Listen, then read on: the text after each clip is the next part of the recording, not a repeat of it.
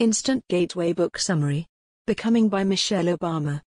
After serving as the First Lady for 8 years, Michelle Obama reflects on her life, her time in the White House, and the future of America. Becoming Me. Michelle grew up in the 1960s on the south side of Chicago with her parents and her brother, Craig.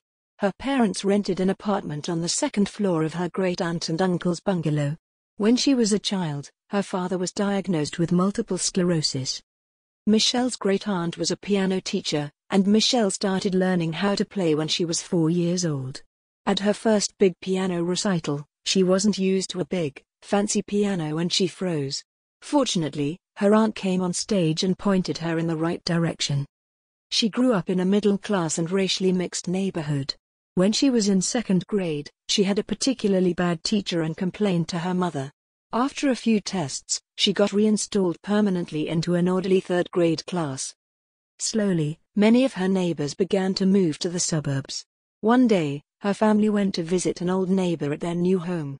When they returned to their car, there was a scratch along the side of her father's beloved Buick. His car had been keyed. As Michelle grew up, she became more social. Most Sunday afternoons, she would drive with her family to eat dinner with her dad's parents and his 3 youngest siblings. One day, her cousin asked her, "How come you talk like a white girl?"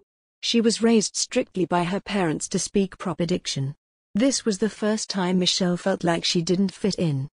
Since childhood, Michelle understood the importance of keeping a close and high-spirited council of girlfriends. When she was in school, she joined Bryn Mawr's Gifted and Talented program and worked hard to stay at the top of her class. Her parents raised her and her brother to be autonomous thinkers, and by the time she was 14, she thought of herself as half a grown-up anyway. She went through the normal stages of puberty, getting her period, crushing on boys, and separating herself from her parents. Her mother was always a stay-at-home mom, but around the time Michelle started high school, she went back to work as an executive assistant at a bank. Michelle tested into Chicago's first magnet high school and she spent her first month of high school wondering, am I good enough? She studied hard, and when her grades turned out well, her confidence grew. Although her parents were financially stretched thin due to paying her brother's college tuition, they still sent Michelle on an optional school trip to Paris. During her senior year, Michelle visited her school's guidance counselor, who bluntly told her that she didn't think she was Princeton material. But she was determined and used the counselor's disbelief as fuel. And a few months later, she got admitted to Princeton. Michelle had a boyfriend for her last year of high school, and when she went to Princeton, they had to decide what to do next. As soon as she arrived at school, she told him that she didn't think it would work out. Princeton was very white and male. Black students made up less than 9% of her freshman class. But she learned to adapt. It was doable, but it took a lot of energy and an extra level of confidence. The biggest lesson she learned during her time at school was that there are many ways to be. Growing up, Michelle learned to be hard-edged and practical about both time and money. When it was time to decide the next step, Michelle took the LSAT and applied to the best law schools in the country. She ended up at Harvard Law School and after graduation, got a job at a law firm in Chicago called Sidley & Austin. One day, a senior partner asked her if she could mentor an incoming summer associate, Barack Obama.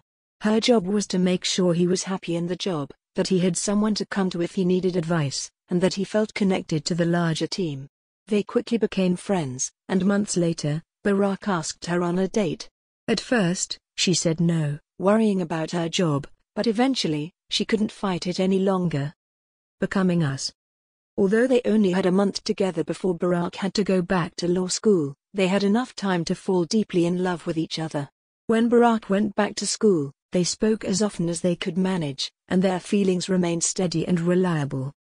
Michelle joined Barack in Hawaii that Christmas and met his half-sister, his grandparents, and his mother. They spent the time there discussing what kind of house they'd want to live in someday and what kind of parents they wanted to be. The next summer, on Barack's break from school, he moved into her apartment, one that she still shared with her parents. During this time, Michelle realized that she didn't like being a lawyer anymore.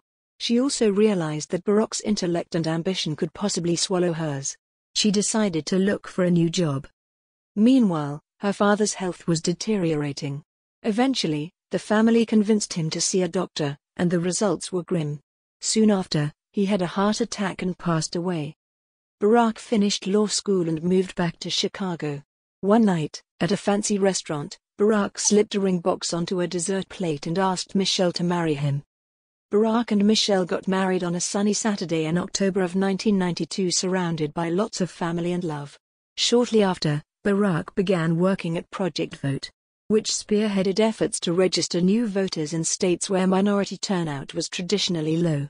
Michelle began a new job as an executive director for an organization called Public Allies, which recruited talented young people, gave them training and placed them in a paid 10-month apprentice position inside community organizations and public agencies. In 1996, Barack was elected to the Illinois Senate, and Michelle left Public Allies to become the associate dean at the University of Chicago.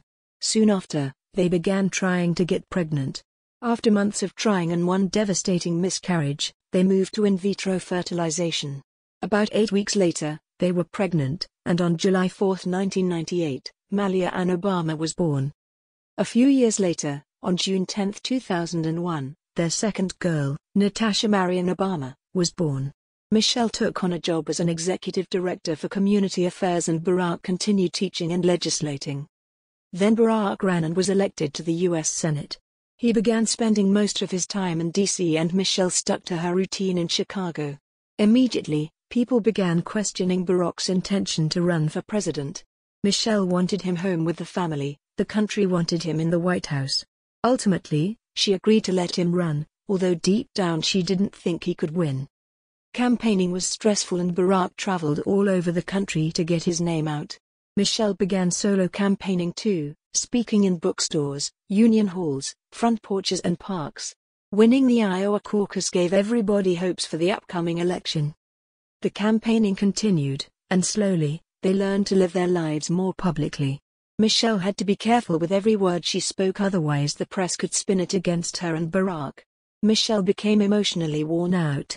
She was exhausted. In the final weeks of the campaign, Michelle got a scheduler, a personal aide, and a communications specialist to sharpen her message and presentation. On election day, Michelle and Barack went to the polls early with Sasha and Malia. They watched the election returns with a small group of friends and family, and at exactly 10 o'clock, the networks announced that Barack Obama would become the 44th President of the United States. Becoming more. There is no handbook for incoming First Ladies of the United States.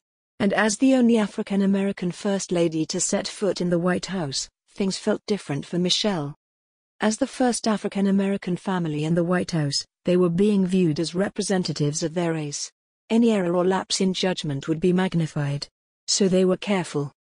They chose a school for their daughters, moved into the White House, and made D.C. feel like home. Life was more orderly with Barack as president than it was when he was out campaigning for higher office. Although he was busy all of the time, he always made time for family dinners. Michelle began to garden, hoping it would spark a public conversation about nutrition and challenge the corporations in the food and beverage industry. With the help of a local 5th grade class, Michelle planted fruits and vegetables and herbs. One night, Barack took Michelle on a nice date to New York City to have dinner and see a play. It was the first night off they had in months, maybe even years. However, the Republicans criticized Barack for taking a night off, and Michelle felt guilty about all of the extra work it meant for the White House staff.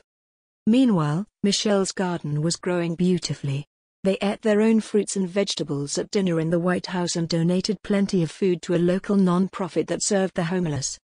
Michelle decided to focus on helping children think differently about food and exercise from an early age so they could grow into healthy adults. Her initiative, Let's Move, aimed to end the childhood obesity epidemic within a generation. They teamed up with different foundations and food suppliers to install 6,000 salad bars in school cafeterias. Congress passed a bill to expand children's access to healthy, high-quality food in public schools and increase the reimbursement rate for federally subsidized meals. She also started a leadership and mentoring program for sophomore and junior girls in the D.C. area. They met once a month for informal chats, field trips, and sessions on things like financial literacy and how to choose a career. Michelle was rigorous about her friendships. She could tell who were her true friends and who was trying to befriend her with an agenda in mind.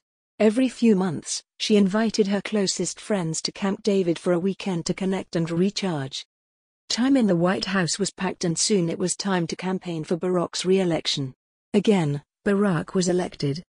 5 weeks later, a gunman walked into Sandy Hook Elementary School in Newtown, Connecticut and started killing children. Gun violence was becoming more frequent in America and Michelle pushed back against the narrative that being a black urban kid in America meant failure. Michelle loved giving commencement speeches, and her message was always the same. She knew invisibility, and she knew it was possible to overcome it. Before Michelle left the White House, she expanded her garden, adding stone pathways and wooden benches and room for more plants. She reflected on everything that had been accomplished during the previous 8 years. 45 million kids were eating healthier breakfasts and lunches, more than 2,800 Peace Corps volunteers were trained to implement programs for girls internationally, 20 million more people had health insurance. During her time as First Lady, Michelle experienced progress, compassion and the joy of watching the invisible find some light. Now, she is at a new beginning, a new phase of life. She has no intention of running for office, ever. She wants people to invite one another in. She wants us to embrace the ways we are the same. There is power in allowing yourself to be known and heard, in owning your unique story, in using your authentic voice. There is grace in being willing to know and hear others. And that is how we become. Thanks for listening.